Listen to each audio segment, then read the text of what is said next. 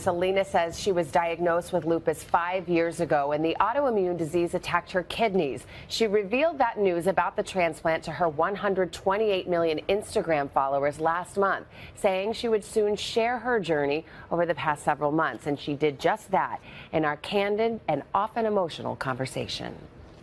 I had arthritis. My kidneys were shutting down. My mentality was just to keep going. I didn't realize how much it was affecting my body. This past summer, Selena Gomez was gravely ill, weeks away from dialysis and in desperate need of a new kidney. She returned to the home she was sharing with her close friend, Francia Raísa.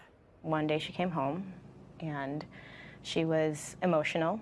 I hadn't asked anything. I knew that she hadn't been feeling well. She couldn't open a water bottle one day.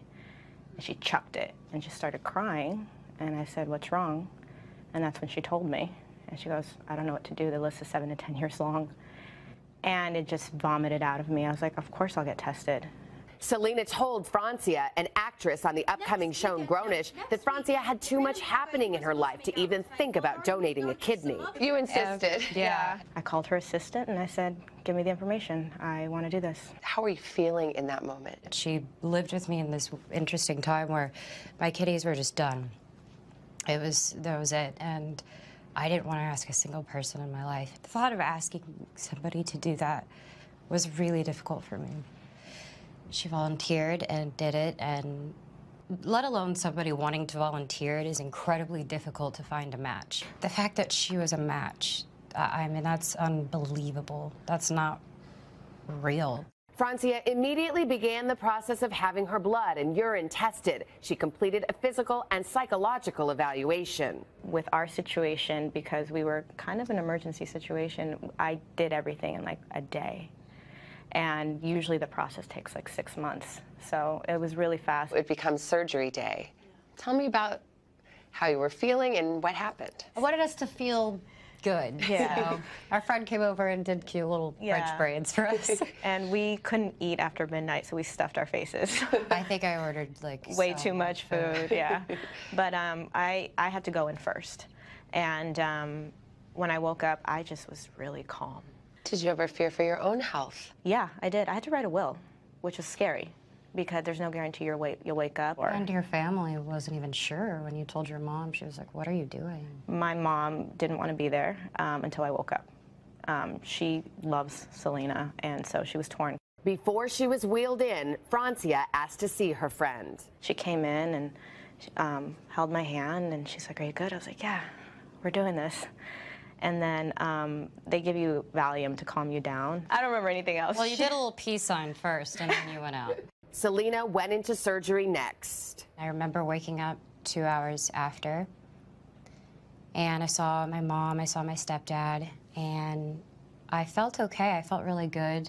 I got to see you and tell you I love you, and then I went back to my room, and I started to attempt to fall asleep. And in the middle of that process, I started hyperventilating, and there was so much pain there. Doctors told Selena she'd have to go back into surgery. Her new kidney was turning around inside her body. My teeth were, I was like grinding, I was freaking out. It was a 6-hour surgery that they had to do on me, and the normal kidney process is actually 2 hours. Apparently one of the arteries had flipped. I'm very thankful that there are people who know what to do in that situation. What has recovery been like? What I wanted more than anything was that we were together, so I actually got a space for us to be in together. You know, you're on bed rest, you're allowed to walk an hour a day. You can't do any stairs or anything crazy. It was hard because you constantly needed to ask for help. Yeah. I think one of the most humbling experiences was needing help to like put on underwear. We couldn't take showers by ourselves. I mean, it was a really brutal process. Both Selena and Francia say it's their faith that guided them through this very emotional and private process. You feel that Francia saved your life? Because she did. That's it. I guess I got to the point where it was really kind of life or death. It's really hard to think about or even to swallow, especially now that as soon as I got the kidney transplant, my arthritis went away. my lupus, there's about a 3 to 5% chance it'll ever come back. My blood pressure is better. My energy, my life has been better. A life-saving journey shared with the hope of helping others. I just really hope that we can help somebody. I really do. I don't think what we went through was easy. I don't think it was fun. And I hope that this inspires people to feel good, to know that there is really good people in the world. Oh my God. It's incredible to see these two in the relationship that they have. I mean, it feels like a sisterhood, and I was just blown away to hear them talk. They're very private. I think they feel like they don't really want to ever talk about this again. I don't know what the odds are to find a match in the general population, but to have that person living as your roommate? Living right under your roof. I mean, they are women of faith, and they don't think it's any accident. Selena had her whole family tested. Nobody's a match. She didn't even tell Francia what was happening until that moment, and she blurted it out.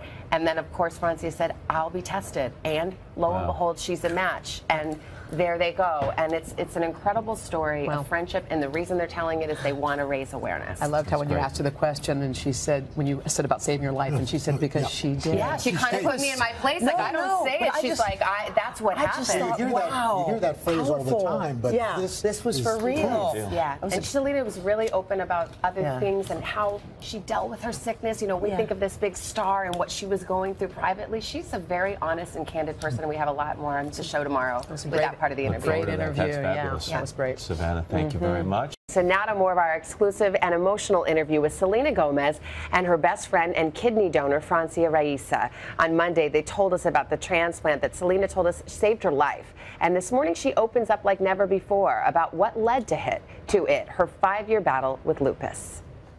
I would get fevers, headaches, I would get fatigue, but I always just kept going. I kind of ignored it, to be honest, because it wasn't something that maybe I really wanted to accept.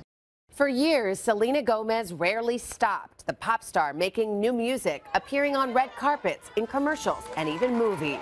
I don't think I made the right decisions because I didn't accept it, and that's extremely selfish and at the same time really just unnecessary. I'm not really proud of that. It sounds like you're being hard on yourself. To me, it seems like, weren't you just a young woman who wanted to just not have to be sick? Sure.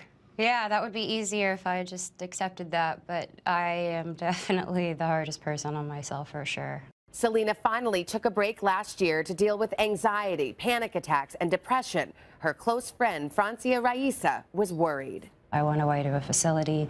I took some time off. I needed to get my mind right, be healthy. I removed myself from everyone in my life. I went 6 months without speaking. Yeah, and just the fact that you have people in your life that can understand where you are, not judge you for it, not make you feel bad for it. It was a huge lesson of friendship for me and trust, because it's easy to, feel offended or want to be there. It's just they need to go through their own thing. I had everything, and I was absolutely broken inside. And I kept it all together enough to where I would never let you down, but I kept it too much together to where I let myself down. You feel like you got caught up in the business or fame or that kind of I stuff? definitely don't. No, I don't think I ever accepted the position I had. It was me almost feeling guilty about fame. Because people can see anyone in my position and just say, wow, they have it all figured out, they've got everything, they get to live this cool life. So privately, it's a whole different feeling. Yes, you're isolated, you're being looked at, you're being judged. I'm always trying to be nice, I want it to be great. Yeah. That's genuinely who I am deep down. But it just seemed pointless. That anxiety and the panic and some of those parts of it, that's part of lupus. That's part of the condition, isn't it? It is, because everything affects your body, too. And I think that's a huge part of why I was feeling that way. I had a lot of fatigue. I wouldn't want to leave the bed a lot. Today, Selena is feeling better than she has in years, all thanks to Francia's healthy kidney. Francia, it takes a lot of courage to do what you did. Yeah. A lot. Where did that come from? The only answer I have is God, honestly. If I didn't have my relationship with God, I don't think I would have been able to. What I believe is that it does happen for a reason. I think a huge part of my discernment and my honesty and my truth has been because I've had a relationship with God. Both chose to share their health journey because they hope others will consider organ donation. Their story has already raised awareness about lupus. Lupus has been a misunderstood disorder. Very few people knew what it was. All of that has changed, and it's no exaggeration to say the reason awareness is so much better now than it was is because Selena has been brave enough to tell her story. Francia and Selena say they have no regrets. I don't want people to think it's a sad thing that I went through this with Francia or with anything in my life. Because at the end of the day, I think all the stuff that I went through made me and defined everything that I am right now. I think it's a really beautiful thing, and I have to remind myself that it's not a negative experience. It's so interesting to hear her so introspective. She's very candid. I mean, you saw the speech at the award show. She wants to be open and upfront about what she went through, what she learned, and how she talked about how she feels she failed herself. And to hear her talk about her friendship and her faith and all those things, I mean, yeah, she's something special. But also have come to that realization at such a young age is going to help her so much going forward. Absolutely. Both Selena and Francia were young stars. Well, I guess the first question is, how do you feel? How do both of you feel? Francia? Nervous right now. Yeah, but I feel good. I'm happy. Yeah, I'm in a good place. Yeah, I think we were a little nervous. I think it was a very intimate thing. Yeah. And it was just, luckily, thankfully, between us for a while, so it's a little, weird. Yeah, it's nerve-wracking a little bit. It's a bit weird. Yeah. We're happy to be here. Feels strange to be telling the world this private story. A little bit, yeah. And then I think the question of figuring out, you know, what that means, that we all obviously went through that, and I know I've kind of lived my life in a position where people have seen a lot of it, but this is something that's important. You know, this isn't something that's easy to talk about.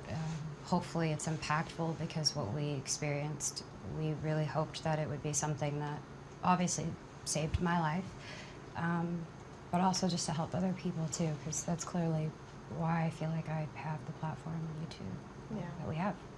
Well, let's go back a little bit. Tell me how did this idea first come up? You two are best friends. Yeah. You knew, Francia, that Selena had been struggling with lupus. Yeah. Whose idea was it about the kidney? Mine. We were living together at the time. Coincidentally, I was in transition, and I left to film in February, and when I came back, I had already put my suitcases in there, and I was like, okay, I'm about to look for a place, and something in my heart told me not to look yet. You know, I felt God being like, just wait, and I actually told her that, and she goes, well, I like having you here, you know, let's just wait it out a bit, and I didn't understand why, because I was so ready to just live on my own, and one day she came home, and she was emotional. I hadn't asked anything. I knew that she hadn't been feeling well, but I know her, and I know that, you know, we both, when we get a certain way, just let us be. And she couldn't open a water bottle one day, and she chucked it and just started crying. And I said, what's wrong? And that's when she told me. And she goes, I don't know what to do. The list is 7 to 10 years long. And it just vomited out of me. I was like, of course I'll get tested. And she didn't want me to do it. And she goes, I can't. You have so much going on in your life right now, and there's a lot of downtime. And I felt a lot of peace about it, and there was like no question. I was like, I'm going to get tested. You're my sister, of course. And so I called her assistant and I said, give me the information. I want to do this. So when Francia called you, Selena, and said, I got tested and I'm a match, then what happened? I definitely remember. I remember you wanted it to be a surprise, and somebody ruined it for you, so I'm sorry. This is what happened. But you know what? I think it's a beautiful story still, because, you know, I volunteered, but you don't really know what you're getting yourself into. And it's scary. You know, they make you take a 2-hour course to kind of educate you on what giving up a kidney means for your life. And so it was just a scary process, learning everything. And I remember telling the nurses, like, okay, I'm going to find out first. And the donors always find out first. And they said, yes. I said, great. How much time do I have to make a decision? And they said, as long as you want. I was like, I just want to pray about it. I just want to talk to my pastor about it. I just want to feel that peace. So that was like my thing. But I know that in the back of my mind, I would have been like, God, I need a sign. I need something. And so she called me and said, hey, we're a match. And I was like, why are you telling me this? But in my heart, immediately I felt God being like, this is the affirmation that you needed and you wanted from me. So then I got even more peace that this was something I was supposed to do. But I did have a surprise, and I made her pretend that she didn't know anything. I said, we're acting right now, this is a scene. Very dramatic. Yeah, very dramatic. So I was like, I'm walking in, I had a case that I had engraved. It looked like a Bible. And on top of it, I had a quote that she gave me when we first started becoming friends, and it says, a sister's a forever friend. So I had that engraved, and then inside I had a kidney bean in there, and that was my way of telling her, yeah, that we were matched. Very happy. I didn't know. So, tell me a little bit about the process, because I think one of the reasons why it's important that we're talking is because there are a lot of people who wish they had a match, and there's a huge effort to have people donate if they can. Yeah. And that is an incredible gift to give, whatever the circumstances, whether to a friend or to a stranger. Right. So what was your process? What did you have to go through? It's a lot of testing. You basically have to make sure, and the doctors make sure, that you're not just physically healthy, but mentally and emotionally healthy, because it is a very emotional process. Lots of blood work. I remember the first time that I went in, they took like 30 vials of blood. I'm just sitting there. I mean, I don't think my blood was even flowing anymore. It was so much. CT scans, X-rays, sugar drinks that I don't drink sugar, but they wanted to test your blood having fast for 12 hours, and then after you've had sugar, because diabetes is a risk, and that runs in my family. So it was a whole process, but with our situation, because we were kind of an emergency situation, I did everything in like a day. And usually the process takes like 6 months. You feel like, I mean, because people, you know, the notion of all of that private struggle and sadness is so in contrast to this beautiful, vibrant, successful superstar that the whole world saw. Yeah, maybe. But I'm also kind of honest with where I am. As much as I want to be, I'm willing to share what I want to share. But at the end of the day, I have the exact same pressure of everyday stuff. But I never viewed myself as that. I think that's when it gets dangerous. I never viewed myself as anything other than who I am. And I am very aware I have a platform. I've always tried my hardest to use that for positive. And in a way, that platform has saved me from myself a lot. Because I wouldn't want anybody to experience what I've experienced. I wouldn't want anybody to hurt or understand or feel alone. And I get it.